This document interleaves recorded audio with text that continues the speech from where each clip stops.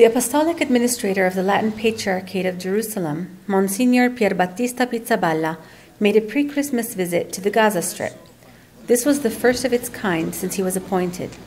From December 1st through 3rd, with Christmas around the corner, the Archbishop visited the Christian community in Gaza City to meet the Church of the Holy Family parishioners and to understand their living conditions and the hardships they face daily.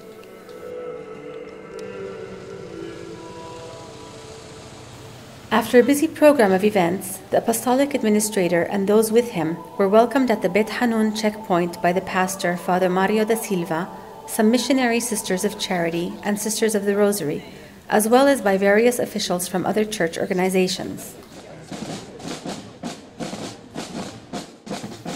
Upon their arrival in the Latin monastery, the group was welcomed by the St. Joseph Scouts, along with the sisters and other parishioners.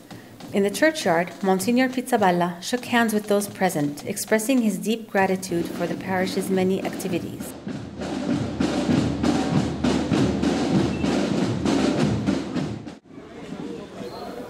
A special place was reserved for young Christians who met for the occasion.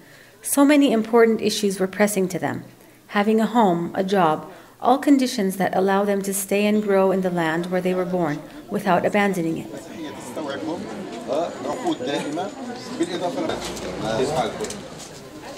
The Apostolic Administrator then visited the School of the Holy Family in the neighborhood of Al-Rimal in the center of Gaza, and the School of the Rosary called Dar es Salam, the House of Peace, that welcomes children with special needs and even elderly people who receive care from missionary Sisters of Charity.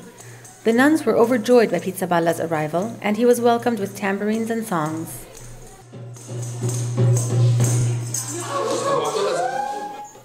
On the third day of his visit, before leaving the Gaza Strip, the Apostolic Administrator presided over a Holy Mass at the Church of the Holy Family.